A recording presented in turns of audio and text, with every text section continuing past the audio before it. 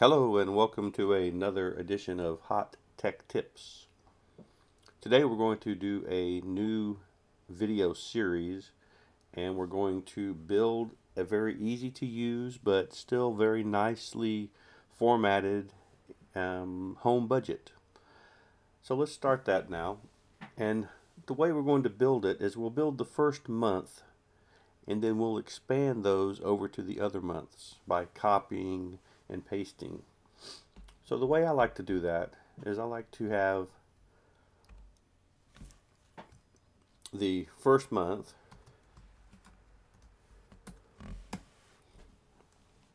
and then I also would like to put what my budget is, and that is a bad word for some people, but it doesn't have to be that bad.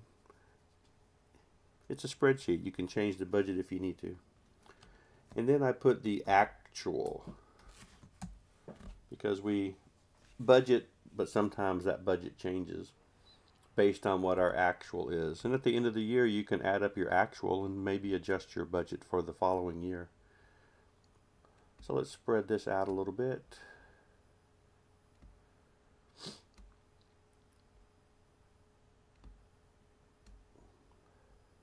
That may be a little too far. Now, if I wanted to get these, say I wanted to get my budget and my actual columns the exact same width, if you put the mouse right between the two column headers and press the left mouse button, it will tell you what this width is, 15.29. So I can look at that, move it back and forth. Maybe I want to make it exactly 15. So on this one here, I'm going to do the same thing, move it down to 15. So now these two are the same width. Another way to do that is to right click on a column and set the column width yourself. Alright, so the next thing, I would like to set my headers off with a different color. So I'll go up to my fill color and choose the salmon color. What is this one here? Orange. We'll choose this color. Alright. So the next thing we want to do is put what our items are that we're going to be paying for. So let's say we have our home payment, electric payment, utilities, water, gas, insurance, cellular service, internet, and TV. Those are usually together these days. Food budget and auto gas, we'll say. Alright, so these items here will be our I'm going to actually highlight these and move them all down one row. Okay, these will be our our expense items, and then we will have our income items.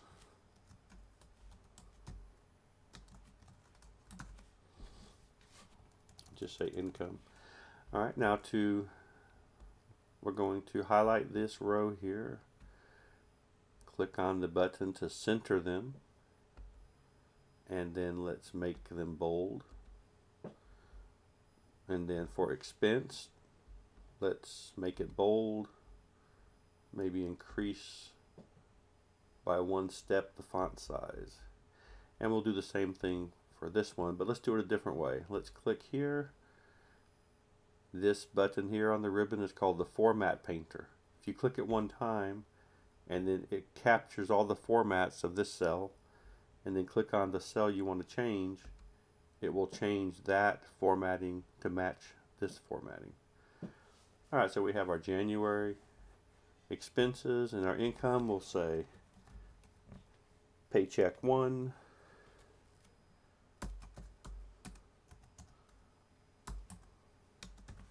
we'll assume you get paid twice a month on the 1st and the 15th, we'll say. Okay, and then sometimes we have other expenses, other income sources. You know, maybe eBay, maybe Amazon, maybe garage sales. So we'll just say extra. All right, so now we have our basics of what we spend money on and what we make money, how we make money. So let's fill in a couple of these. Let's say the home costs $750 a month. Electric is $250. Water is $75. Gas is $50. Insurance is $200. Cellular is $250 for a family, right? Internet and TV, $150. Food, that's going to be how much you spend. Let's say $500 a month. That's $125 a week for groceries. And then your auto gas, let's say it's $200 a month. It's only $1.77 a gallon right now. And then what we're going to do now is we're going to subtotal all of our expenses. So I'm going to right click here, insert a row, and then I want to insert another row. So I could just right click here and insert another row, but one of the shortcuts in Excel is once you do a format or you do an action like insert a row, if you hit the F4 key, it will repeat the last action for you. So I'm going to hit the F4 key and it adds another row. So now we'll go type the word total expense,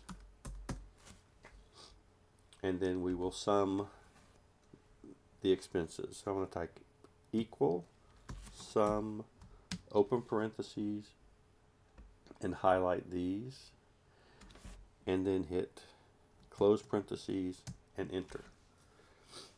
So our total expenses are $2,425 a month in our budget. So now what we want to do is make these look better for numbers. So I'm going to highlight these rows, right click, format cells, change it to currency, 2 decimal places. This is what the sample will look like. And then click OK. So now I have it looking a little bit nicer. Now for income, let's say you make, and I'm not including taxes or anything, I'm just going to put what the take home here is. So let's say you make $1,500 per paycheck. And then you budget that you're going to make maybe an extra $300 a month from other sources. Okay, so now we'll go down here and say total income.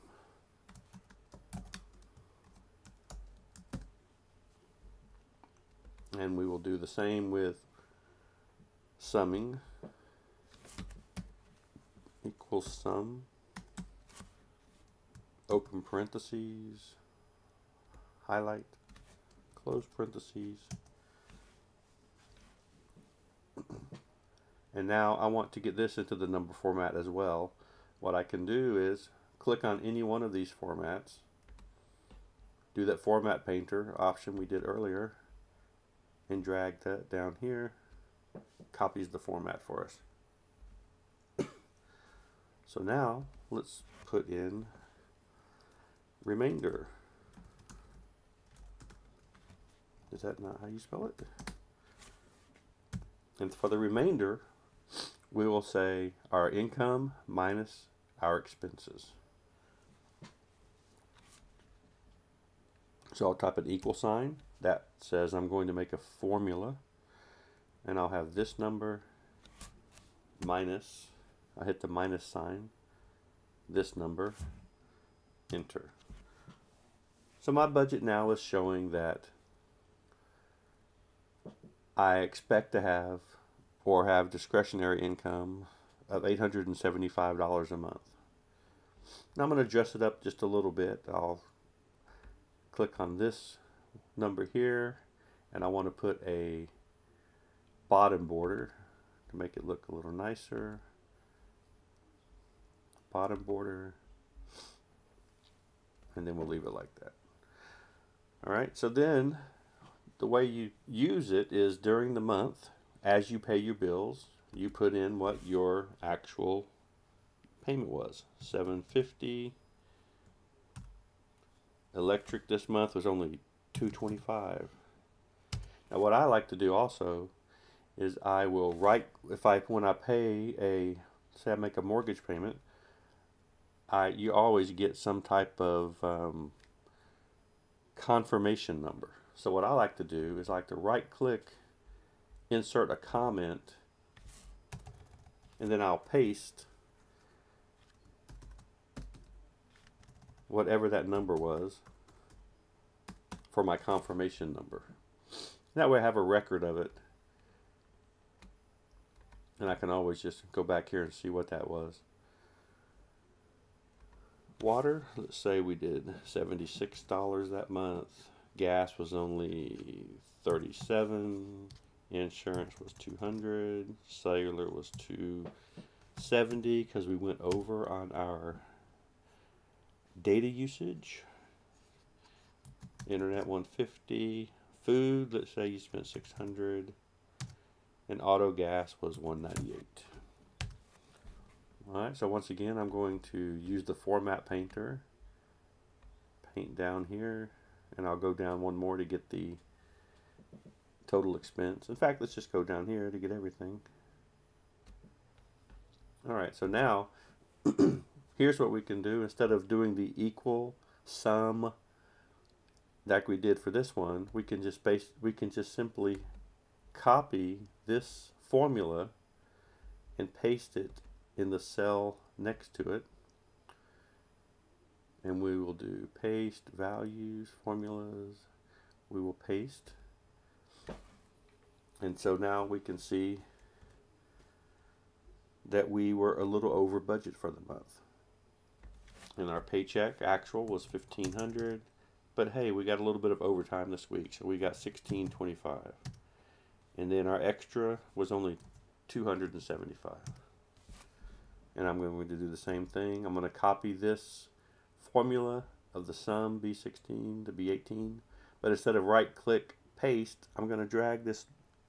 I'm going to click on this little square dot at the bottom here that's called the fill handle, and that will copy when I drag this over. That's like doing copy paste. And you see what changed was here it was referring to B16 to B18, but when I copied it changed it to C16 to C18, because these cell references are what they call relative. So any copy will change relative to where you're pasting it. So then we'll do the same thing right here.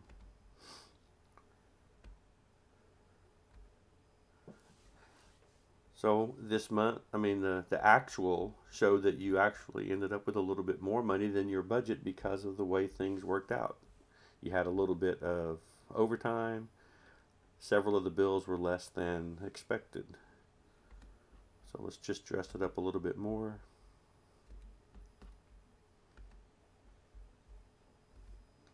Okay, so now another thing I like to do is, well, we'll do that in the next one, but I like to show how much money is left until I have extra money that month. But we'll do that next time. So now what I want to do is I want to copy this for January, February, and March. So what I will do is grab everything. Remember, everything is relative. And then right click and copy. And then right click and paste. Okay, so there is my February,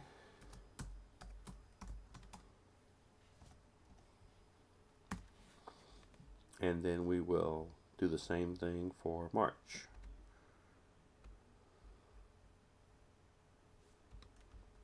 Control copy. I'm doing it with the keyboard this time. Control C and then Control V to paste. Now, of course, what I want to do is I want to make these columns the same. So this is 21.14. I'll right click in here, column width 21.14, enter. I highlighted the I column and hit F4 because that copied F4 repeated my last formatting. And now I want these to be 15. So right click here, format column width 15. And then I'm going to click on G, F4, J, F4, K, F4. Now I'm going to, I put this little space in here to make it, to dress it up a little bit. But I'm going to make these inter columns a little bit thinner. So let's see, what is this one here? 3.14. 3.14. So none of those are the same. All right, now let's differentiate these months.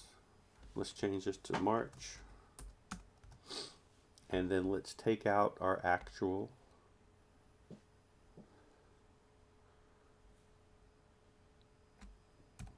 And you see it kept the comment. So we'll have to delete the comment and delete the comment. Right click, delete comment. Then take out our actual for March.